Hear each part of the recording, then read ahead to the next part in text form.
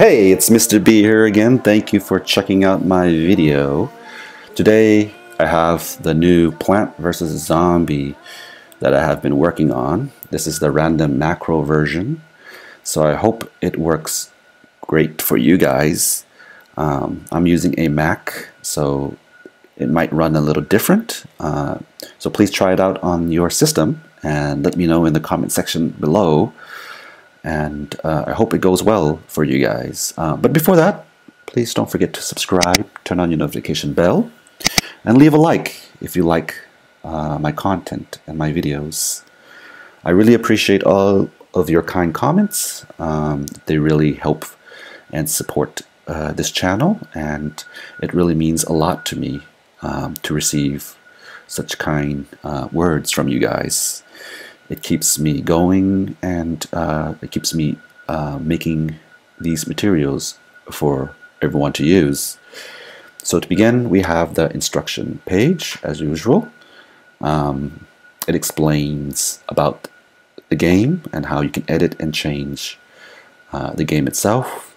And also it talks about installing the fonts, which you can also grab in the description below. So to begin the game, it's very simple. Just hit on the play button on the Mac. The PowerPoint on my computer, it's on at the bottom right corner here. So just click on that. Right click on your keyboard to go to the main page. The zombies are coming. And the background music should start playing soon. After you hit the press start button here.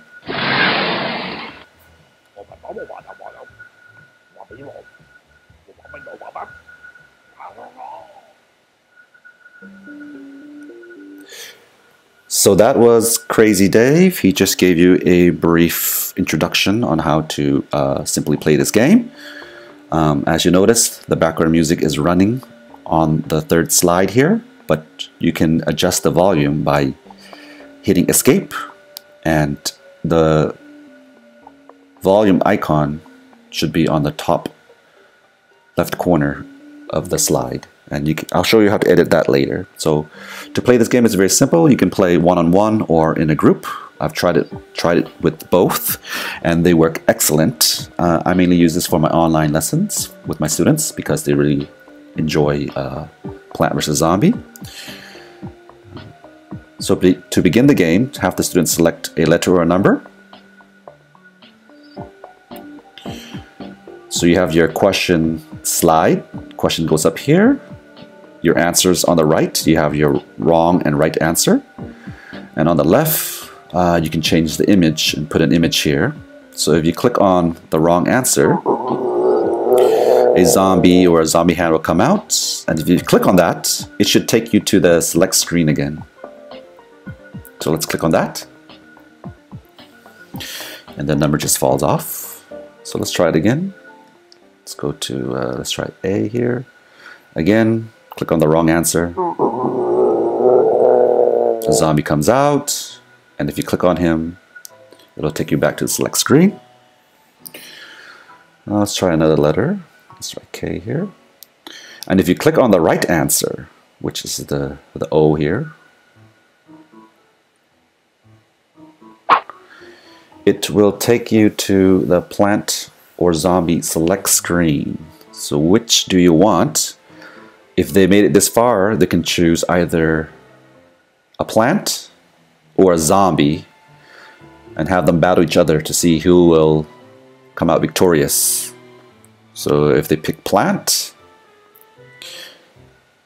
the zombies are coming.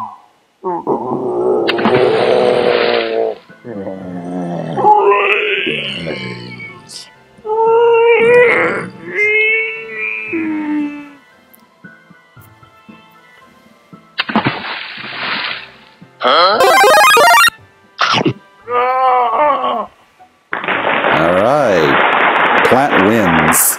So you can use your own scoring system if you want. It's all up to you. But you can also use the icon here. It says 4, so you can give the student 4 points for winning the battle, for choosing plant. And to go back to the main select screen, just click on the icon here. And we'll try it again. Let's choose maybe D here. Choose the right answer. And this time we'll try zombie. So like I mentioned, this is a random macro. It uses a random macro script, which randomly selects slides for you.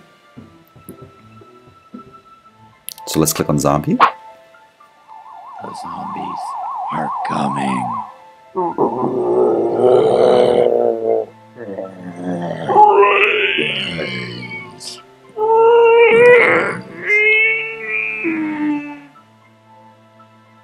Huh?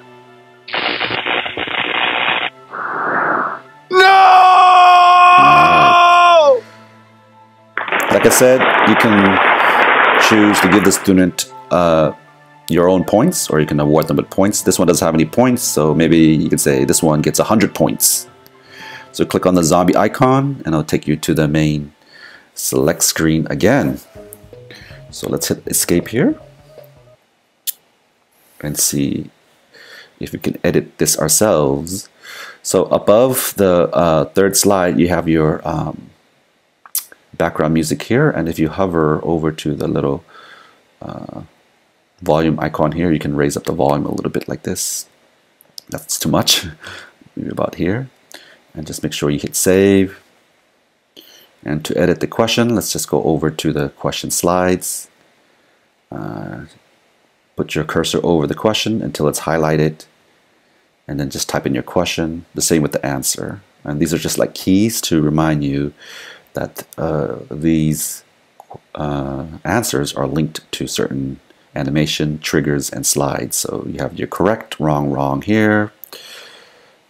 Correct, wrong, wrong.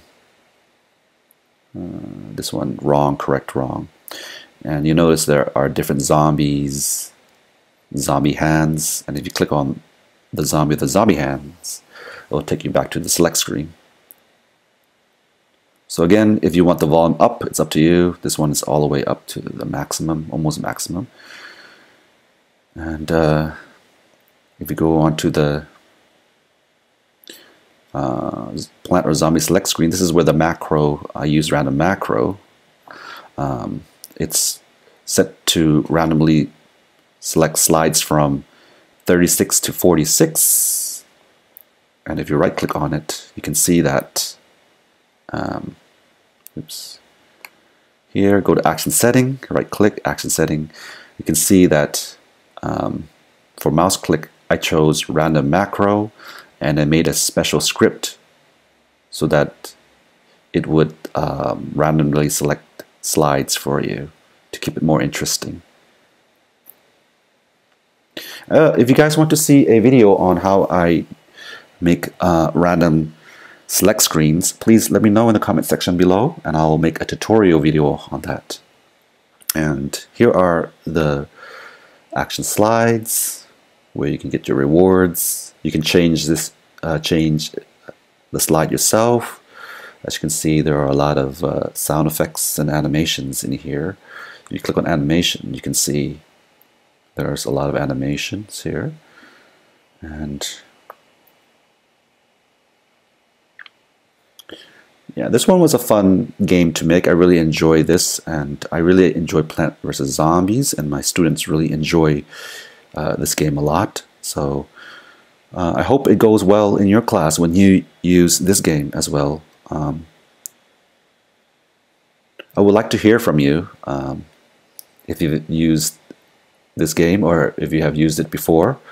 Please write it down in the comment section below and let me know how it goes in your class or in your lessons.